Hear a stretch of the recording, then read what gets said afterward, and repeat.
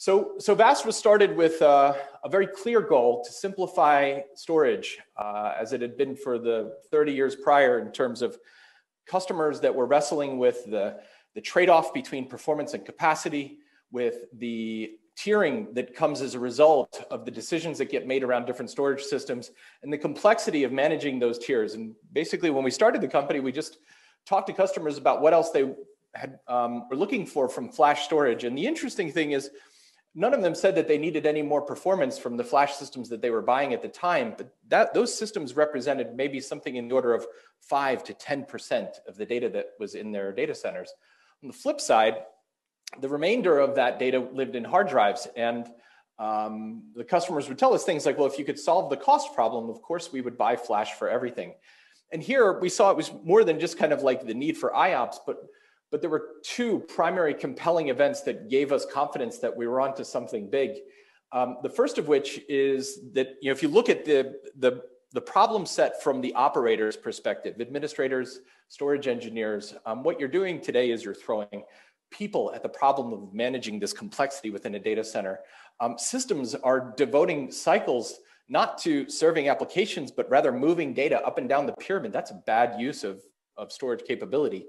But the bigger problem that we identified in the foundational thesis of VAST is that in 2020 and beyond, you'll have a whole new class of applications that consume data in ways that are unimaginable 5 to 10 years ago. And these new class of applications, inclusive of big data and machine learning, they want the fastest access to the largest amounts of data.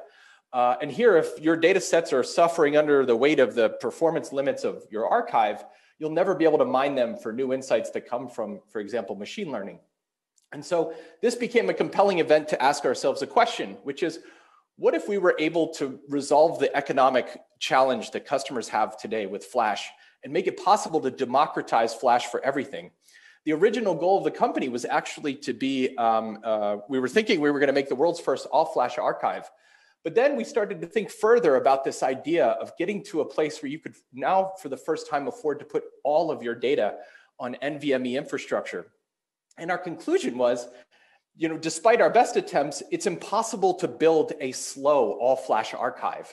And then we started to think through that a little bit more, and we realized that there's a massive opportunity here to really consolidate that complexity and not build the world's first all-flash archive, but take customers to a new end state. An end state where all of their data can be on a single tier of flash that's fast enough for all of your applications, it's cheap enough for all of your data, and it's scalable enough such that you can really consolidate down to one cloud platform. And so the first objective is to make our customers' lives easier from an operations and administration perspective. The bigger initiative is to enable the next generation of applications that have those demanding requirements on data that come from being able to elevate all of your data sets to NVMe. And so because we didn't think of a better term, we call this concept universal storage, and we think about it as a universal data platform for all of your applications. Here, the number one thing that VAST we think will be famous for is the elimination of that trade-off between performance and capacity. It's a system that's built entirely from NVMe. We're religious against a lot of things. One of those things in particular is against needing to tier your data to some subordinate hard drive-based storage system. So you get sub-millisecond access on every request. But on the flip side, performance was never our objective. And performance becomes the happy outcome of solving the efficiency problem. So we spend all of our time thinking about cost. And what we built is a system that has tier 5 cost efficiency, such that customers can now afford to buy 5 to 10 times more flash than they could in the past. And once they get there, they have an overwhelming or abundance of performance that's being dedicated to their applications, such that they don't need to worry about performance anymore. The third element that we added here is scale. So we had to think about how to present this concept to applications. And the conclusion was that the bulk of the data within a data center was living on file and object storage. So we started there. And here we think we're also breaking trade-offs around how people think about protocols. It's a multi-protocol system that supports the ability to write and read from any protocol.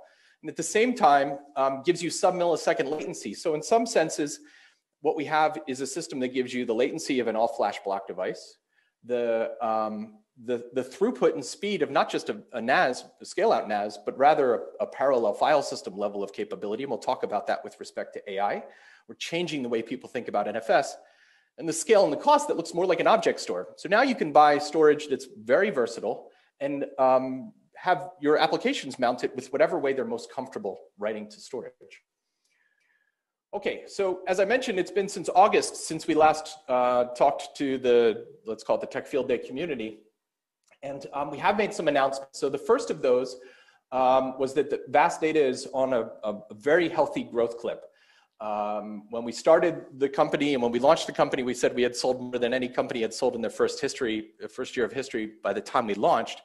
That growth curve has continued throughout the 2 years that we've been selling the product, such that we still stand as the fastest growing company in storage history. We grew 600% year over year in our second quarter of this year.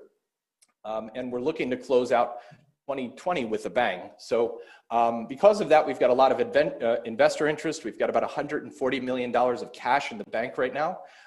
We're not burning that money.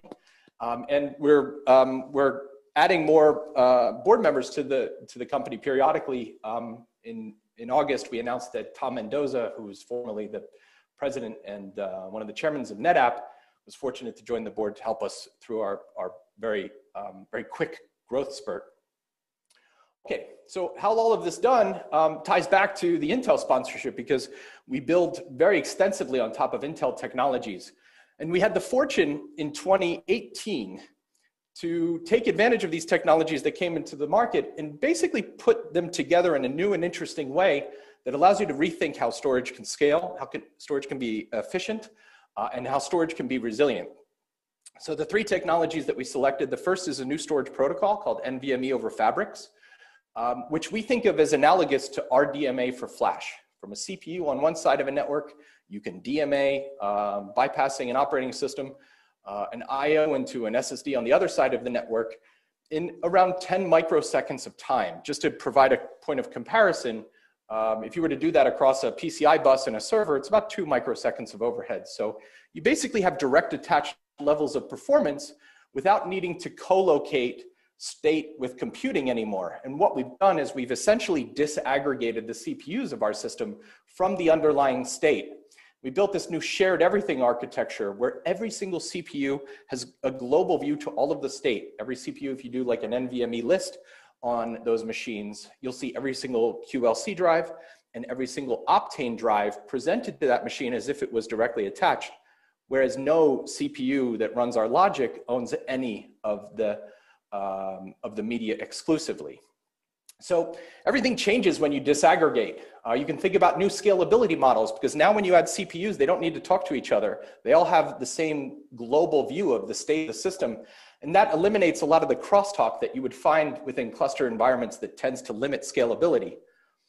When servers fail, you don't care, because we think of these more like cattle than pets. When a controller fails, we just fail over IO services to some other system. You can have all but one controller fail in a cluster of 1,000 machines and still be entirely online. And most importantly, what this disaggregated shared everything architecture allows us to do is to lay the foundation for a bunch of new algorithms that we think of as global codes, all intended on bringing down the cost of storage by bringing up the effective efficiency of the system. So the second thing we had to do was to decide on a type of flash, and our objective is to kill the hard drive. So we started with the lowest cost flash that we could get our hands on, which is Intel QLC flash. QLC is great from a read perspective. You get even better performance from these drives than you get from Optane SSDs, which are very fast. From a reliability perspective, you can keep them on the floor for 10 years.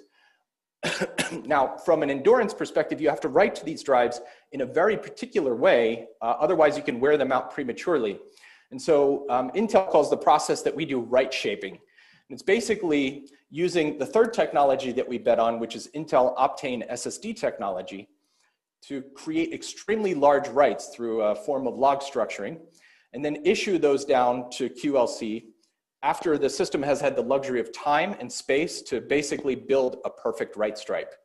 And so by writing in very large contiguous 1 gigabyte chunks, which is thousands of times larger than legacy storage systems ever planned to write to a SCSI device, This new Optane technology allows us to basically, at a fraction of the cost of a distributed write buffer that you would otherwise build in DRAM, it allows the system the luxury of time to basically never have write amplification within the system, which is the process of correcting writes that happen at less than what's called an erase block level.